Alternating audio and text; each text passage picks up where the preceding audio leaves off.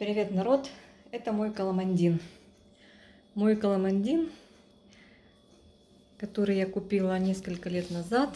В общем, ребята, недавно у меня приключилась с ним беда. Я прозевала щитовку. В общем, он весь был просто улеплен такими, знаете, панцирями. Я сегодня его уже кипяточком, ну не кипяточком, горячей водой пролила, смыла уже все, что было.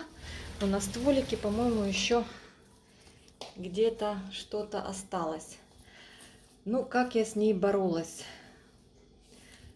Так, а ну, если я вам смогу показать, если что-то осталось. В общем, она вся текла, вся была в таком, знаете, сладком нектаре. Весь вазон был в нектаре, все липло. В общем, была у меня трехразовая обработка октарой.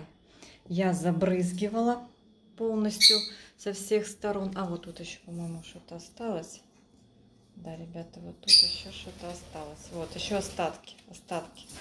Остатки есть. Просто вот все веточки, каждый листик были в щитовке. И рядом стоял алой. Алой тоже был весь в щитовке. В общем, я вынесла в коридор, развела октару и забрызгала все октарой. Вот еще. Это уже мертвые экземпляры. Ну и пролила под корень. И так я делала 3 раза уже. Трехкратную обработку октарой по инструкции. С интервалом в 5 дней. Почему так часто? Потому что стоит температура 30 плюс градусов окружающей среды. И щитовка размножается очень быстро. И вообще любой вредитель в такую температуру очень быстро размножается. Ну вот тут еще. Ну тут уже такие единичные, видите. Вот она вот так возле жилок присасывается. Это она уже дохленькая. И идет по всем веточкам. В общем, все жрет. Но октара, ребята, помогает. Вот она, вот она. Видите? Но это уже остатки. Было больше. Можно ее снимать. В общем, у меня еще одна обработка. Еще одна. И думаю, что будет все. Можно даже просто проливать под корень и все. Не обязательно брызгать. Но я и брызгала, и проливала. В общем, вы увидели. Это она уже присохла. Видите? Она легко снимается.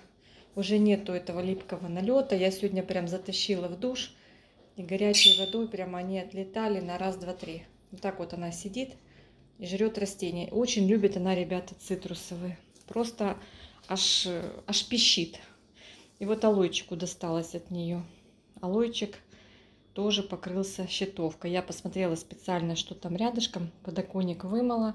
Все повымывала. Но я все-таки обработаю 4 раза.